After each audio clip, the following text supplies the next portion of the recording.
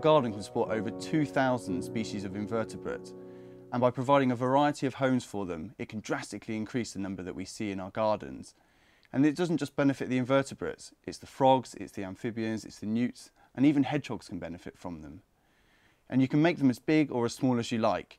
But today what I'm going to show you is how to make a 1 pallet size insect hotel. And these are some of the things that you're going to need. First, a 4-bar pallet that hasn't been treated with any chemicals or any paint, sticks, bamboo canes, brick, broken tile, cardboard tubing, and soil and leaf litter. So now you've got all your materials, the next thing you need to do is to cut the pallet into 4 equal parts. The easiest way to do this is to get a ruler and measure the off end and get a measurement off there, and do exactly the same on the other side.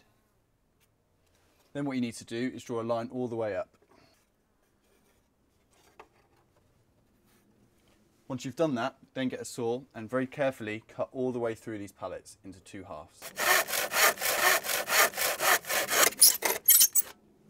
So once you've finished cutting down one side, you need to do exactly the same process on the other side and then cut it down the middle to get your 4 equal parts.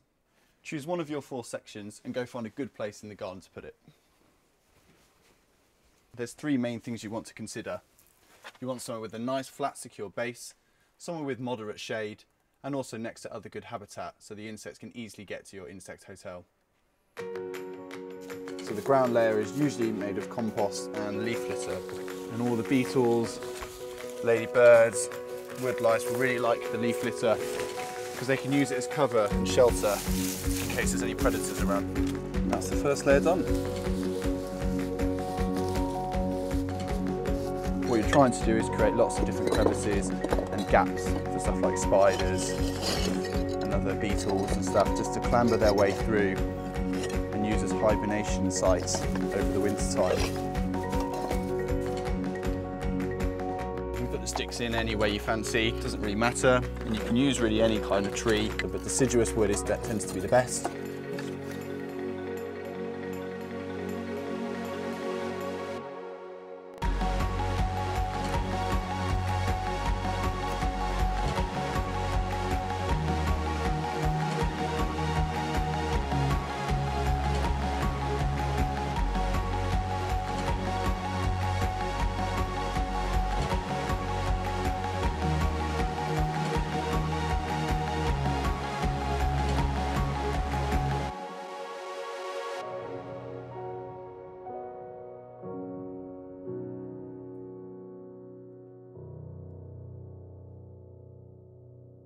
So there you have it, one beautiful insect hotel in your garden, and you should start to see wildlife moving in almost straight away, so keep your eye out over the next couple of days.